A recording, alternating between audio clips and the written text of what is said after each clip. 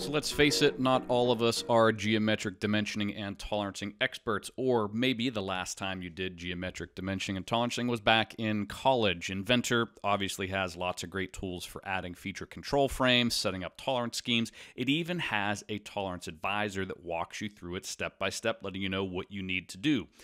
But maybe you just want a really sweet looking 3D model with some annotation on it. You can use the dimension tool inside of Inventor to pick either edges or faces. You can use the space bar to set up the alignment, and even use shift to align it to a specific plane inside of the interface.